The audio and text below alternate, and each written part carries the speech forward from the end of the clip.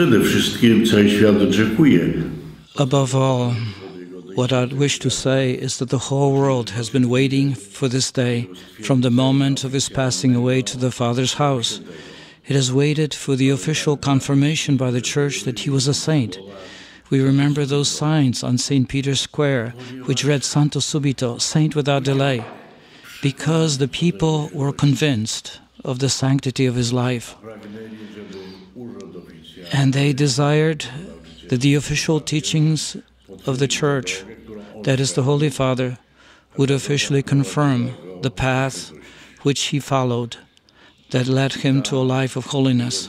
His sanctity was confirmed by signs from heaven, because before the Holy Father can state affirmatively that a given candidate is a saint or blessed,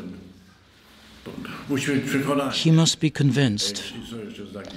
When the signs from heaven are present, then his conviction is certain, especially when it comes to canonization.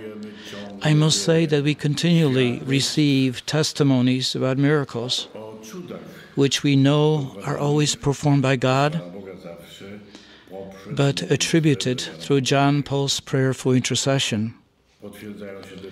These miracles are manifested above all in healings from cancer and in receiving the gift of children by married couples who are unable to conceive. Similar things occurred during his lifetime, but we were not able to speak about it, as he would not let us, stating that only God performs miracles and not a human being. So the conviction about his sanctity was and is universal.